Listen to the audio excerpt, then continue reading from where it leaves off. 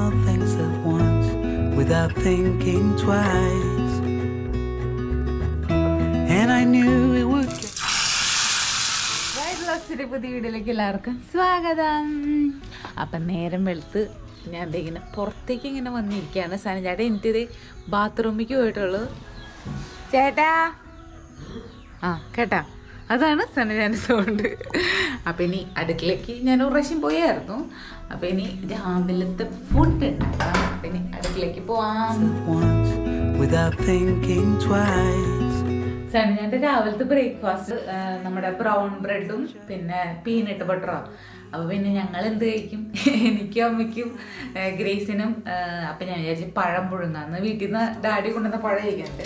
ആ പഴവും മുട്ടയാണ് ഇന്നത്തെ രാവിലത്തെ ഞങ്ങളുടെ ബ്രേക്ക്ഫാസ്റ്റ്. സിമ്പിളാണ്, കാരണം സനജാട്ടൻ ഭക്ഷണം കഴിക്കാനില്ലാത്ത കാരണം ഒന്നും ഉണ്ടാക്കാൻ തോന്നണില്ല. പിന്നെ അമ്മയ്ക്കും ഇങ്ങനത്തെ ഫുഡൊക്കെ ഇഷ്ടമാണ്. അപ്പം എന്തായാലും അമ്മയ്ക്ക് മറ്റേ ഗോതമ്പിൻ്റെ ബ്രെഡിൻ്റെ വലിയ താല്പര്യമില്ല. അപ്പം എന്തായാലും പഴം പുഴുങ്ങാന്ന് വിചാരിച്ചു. Time has gone and I grew up. I somehow made it through without losing sight. And I still wonder where you are and if you found a way out from the dark. The stories I've been told. ഒരു pressure പോയിട്ടാ. അപ്പോൾ ഇത് നമ്മുടെ പഴവും മുട്ടയും വെന്തിട്ടുണ്ട്, setup ആയിട്ടുണ്ട്. ഇനി സനജാട്ടിനുള്ള രാവിലത്തെ ബ്രേക്ക്ഫാസ്റ്റ് എടുത്ത് വയ്ക്കണം. The stories I've been told, they never seem to leave my mind. On this road that I am on, I gotta stay here for some time.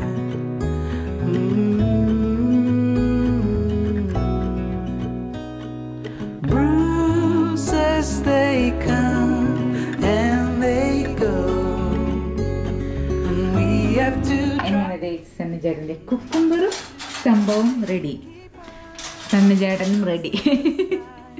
ഇത് കുറച്ച് കഴിയുമ്പോൾ കഴിക്കേണ്ടതാണ് കേട്ടോ. ഇവിടെ വെച്ചിട്ടുണ്ട്. കുറച്ച് കഴിയുമ്പോൾ നേരത്തെ എന്ന് പറയാത്ര 8:15 8:30 ഞാൻ ഫുഡ് ചേട്ടാ. എനിക്ക് വന്ന് 8 മണിക്ക് 8:15 ഞാനിത് ചെയ്തിട്ട് ഇവിടെ എടുത്ത് വെച്ചിട്ടുണ്ട്.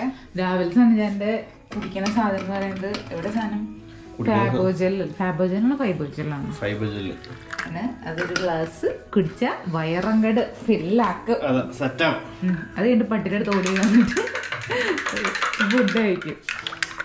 ഇന്ന് തന്നെ ഞാൻ ഉച്ചയ്ക്ക് ചോറാണ് കേട്ടാ. അപ്പൊ ഒരു കപ്പ് ചോറായിരിക്കാനേ ചാൻസ് ഉള്ളൂ. അപ്പൊ ഞാൻ ചോറിന്റെ കൂടെ സാമ്പാറാണ് എന്ന് പറഞ്ഞേക്കണേ. അപ്പൊ സാമ്പാറിനുള്ള പരിപ്പ് വേവിക്കാൻ പോവാണ്. അപ്പൊ ഇന്നലെ പാലക്ക കിട്ടിയായിരുന്നു. അപ്പൊ പാലക്കോണ്ട് ഒരു തോരനും കൂടിയാണ് ഇന്നത്തെ ഉച്ചയ്ക്കത്തെ special. Without thinking twice,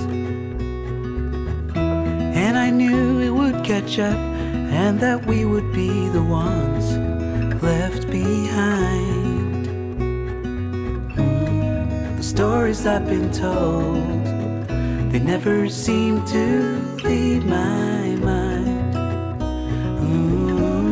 On this road that I am on, I gotta stay here for some time.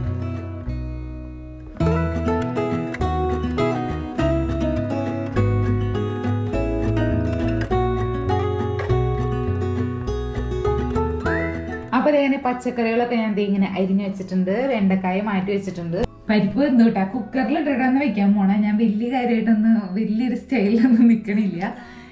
സത്യം പറഞ്ഞാൽ എൻ്റെ സാമ്പാർ എപ്പോഴും ഫ്ലോപ്പാണ്. ഫ്ലോപ്പ് മീൻസ് കറക്റ്റ് ടേസ്റ്റ് വരുന്നില്ല, അതാണ് പ്രശ്നം. അല്ലാണ്ട് സാമ്പാറാവാറുണ്ട്. അപ്പോൾ ഇന്നെന്തായാലും കുക്കറിലിട്ട് ഞാൻ അങ്ങോട്ട് വേവിച്ച് കുക്കർ സാമ്പാർ പോലെ വയ്ക്കാൻ പോവാണ്. പെർഫെക്റ്റ് ഒന്നല്ല, എന്നാലും ഞാൻ അങ്ങോട്ട് വെക്കാൻ പോവാണ്. അപ്പോൾ അതെല്ലാം കൂടി അരിഞ്ഞത് ഇവിടെ വെച്ചിട്ടുണ്ട്. വലിയ ഇതൊന്നും നോക്കണില്ല, അപ്പോൾ ചിലപ്പോൾ ശരിയാവും. അപ്പോൾ അതേ പരിപ്പ് വെന്തു. അപ്പം ഇനി ഇതൊക്കെ ഇട്ട് ശരിയാക്കാം. പരിപ്പിലേക്ക് ഞാൻ പച്ചക്കറികളൊക്കെ ഇട്ട് വേവിക്കാൻ പോവാണ്. കുറച്ച് മഞ്ഞപ്പൊടിയും കുറച്ച് ഉപ്പും ഇടുന്നുണ്ട്. Bruises they come and they go, and we have to try and keep our ഒരു പ്രഷർ പോയി ഞാൻ ഗ്യാസ് ഓഫ് ചെയ്തു കേട്ടാ. അടുത്ത പരിപാടി എന്ന് പറയുന്നത് ഗ്രേസിനെ കോഴീനെ കാണണം. രാവിലെ തന്നെ എണീറ്റ്. അപ്പം ഇനി ഞങ്ങൾ കോഴീനെയും കണ്ട് അങ്ങോട്ട് ഇങ്ങോട്ട് നടക്കാൻ പോവാണ്. അല്ല ഗീജു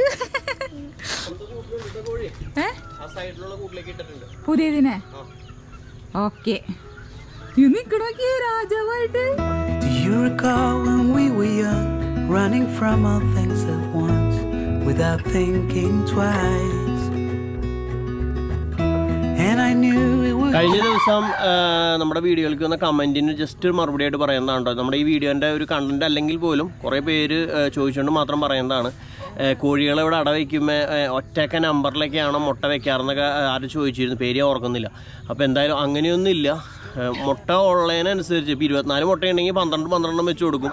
26 മുട്ടയുണ്ടെങ്കിൽ 13 വെച്ച് കൊടുക്കും. അങ്ങനെയൊക്കെയാണ്. അല്ലാണ്ട് ഒറ്റക്ക പിന്നെ കോഴിയുടെ സൈസ്, അതായത് വലിയ കോഴിയാണെന്നുണ്ടെങ്കിൽ ചിലപ്പോൾ 13-14 മുട്ടയൊക്കെ വെച്ച് കൊടുത്തിട്ടുണ്ട്. ചെറിയ കോഴിയാണെങ്കിൽ ചിലപ്പോൾ 9 മുട്ട വരെയൊക്കെ വെച്ച് കൊടുത്തിട്ടുണ്ട്. കോഴിയുടെ വലിപ്പത്തിനനുസരിച്ചാണ് ഇവിടെ അട വയ്ക്കാറ്. അതുപോലെ കോഴിപ്പേൻ, മുമ്പൊക്കെ കോഴിപ്പേനൊക്കെ വന്നിരുന്നു ആദ്യ ടൈമിലൊക്കെ. പിന്നെ മീൻസ് അത് ക്ലീനിങ്ങിൻ്റെ ഇതെന്ന് തോന്നുന്നു.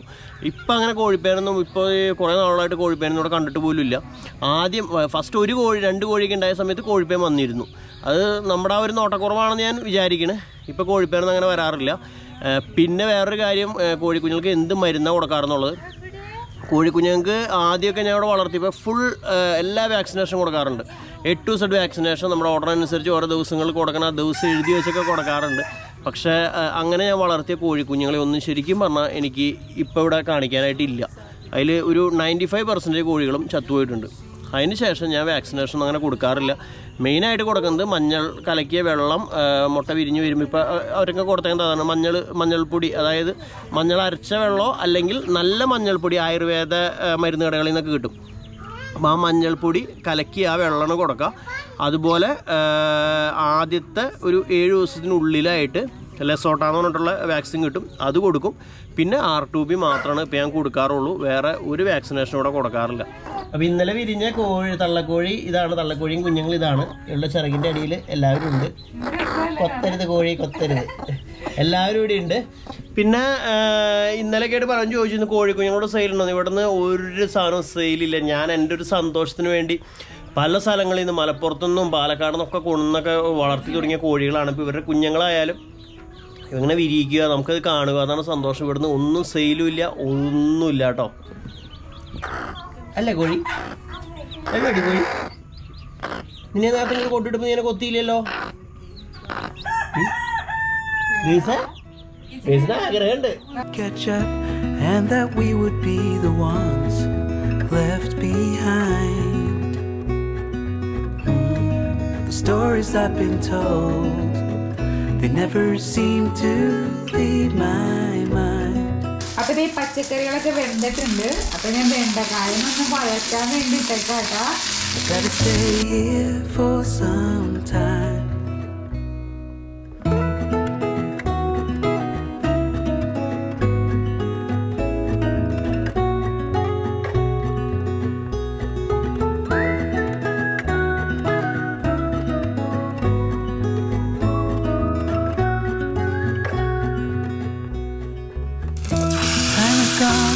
Grew up and somehow made it through without. അപ്പോൾ പാലൊക്കെ നല്ലോണം മഞ്ഞപ്പൊടി ഇട്ട് കുറേ നേരം വെള്ളത്തിലിട്ട് വെച്ച് കഴുകി വൃത്തിയാക്കിയിട്ട് അതിനെ നുറുക്കാം. And if you found a way out from the dark, the stories I. പാലൊക്കെ അരിഞ്ഞു വെച്ചു. പക്ഷേ ഗ്രേസ് സമ്മതിക്കില്ല. ഗ്രേസിനോട് കളിക്കുന്നു പറഞ്ഞു ഭയങ്കര കരച്ചില്. അപ്പോൾ ഞാൻ കളിക്കാൻ പോകണം കുറച്ച് നേരം. അത് കഴിഞ്ഞിട്ട് ഇനി പാലൊക്കെ കറി വയ്ക്കണുള്ളൂ. അപ്പോൾ അത് ഈ വീഡിയോയിലില്ല. അപ്പോൾ ഞാനത് സ്റ്റോറി ആയിട്ടോ അങ്ങനെ എന്തെങ്കിലുമൊക്കെ പോസ്റ്റ് ചെയ്യാട്ടോ പറ്റണ പോലെ. അപ്പോൾ ഞാൻ വീഡിയോ അവസാനിപ്പിക്കുകയാണ്. വീഡിയോനെ കുറിച്ചുള്ള അഭിപ്രായങ്ങൾ കമൻറ്റ് ചെയ്യാൻ മറക്കരുത്. പിന്നെ കൊച്ചിൻ്റെ കൂടെ കുറച്ച് നേരം ടൈം കളഞ്ഞില്ലെങ്കിൽ അവൾക്ക് ഭയങ്കര വിഷമം, ആരും ഇല്ലല്ലോ കളിക്കാൻ.